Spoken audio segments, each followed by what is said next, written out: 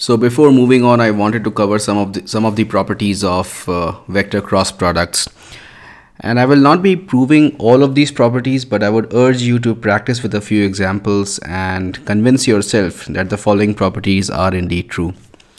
So the first one is anti-commutativity. So the cross product of u and v is the negative of the cross product of v and u.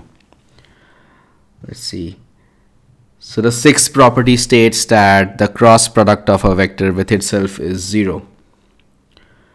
The seventh property is an extension of the sixth and third property, and you can see why this is the case, right? So if v and u are parallel, then v is equal to c into u. Hence u cross v would be equal to u cross c into u.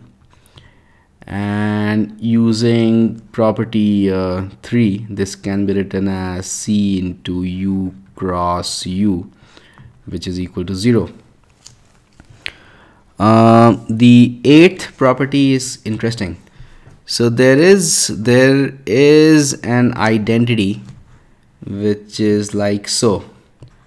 So the length of u cross v square plus the length of u dot v square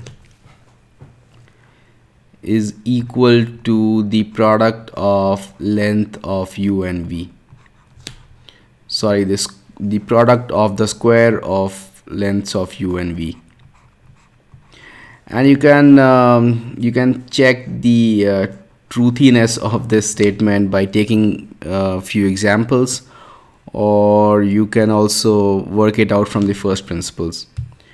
But what it really essentially it means is that u cross v, the length of this guy, is square, and if I were to take it on the right hand side, this would become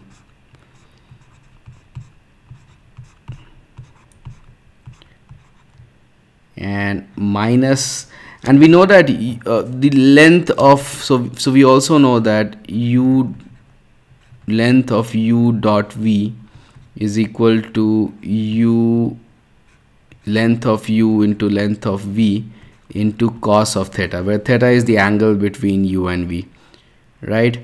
So this guy can be further be written as u square length of u square square of length of v into cos square theta, and this can be written as u square square of length of v into 1 minus cos square theta. And we know that 1 minus cos square theta is equal to sine square theta.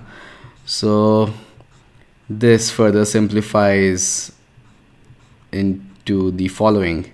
So this becomes the square of the length of u multiplied by the square of the length of v multiplied by sine square theta is this quantity, and we can conveniently take square roots on both sides, and what we are left with is that the length of the cross product of u and v is equal to the length of u multiplied by length of v into sine of the angle between them, and which is what this property 8 states. Let's see. So the length of u cross v is the area of a parallelogram with u and v as adjacent sides. All right, so let's draw a parallelogram first with u and v as adjacent sides. So let's say this be vector u and this be vector v.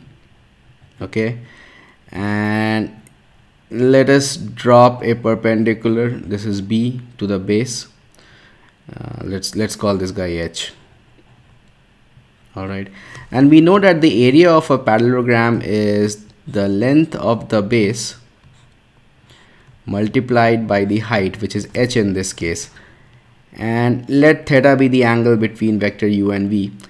And using very simple trigonometry, we can find out that h is equal to length of v times sine theta.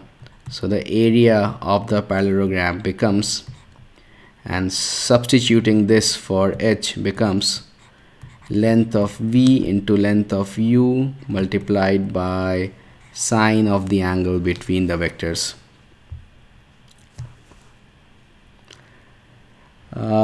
Yeah, so associativity is also not valid in case of vector cross products.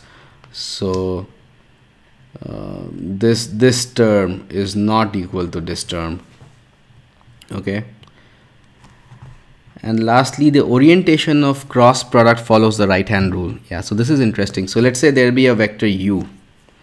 Okay, and let's say there is a vector v, right? And if we were to find the cross product of u and v, it's going to be perpendicular to both u and v. So assume that this is a three-dimensional structure, right? So we know that this will be perpendicular to both u and v, u cross v, but which direction, right? It can either go in this direction or it can go in this direction. So there is a convenient way by which you can figure out what's the direction of u cross v, and this is using the right hand rule. So assume that you place the base of your right hand on the vector u and curl your fingers in the direction of vector v. So let's say, let me draw the hand. It's going to be a very dirty drawing, but yeah. So let's say you place the base of your right hand along the vector u and you curl your fingers, right, along the direction of vector v. Then in that case, the direction of your thumb gives the direction of u cross v. So this will be a direction of u cross v. Okay.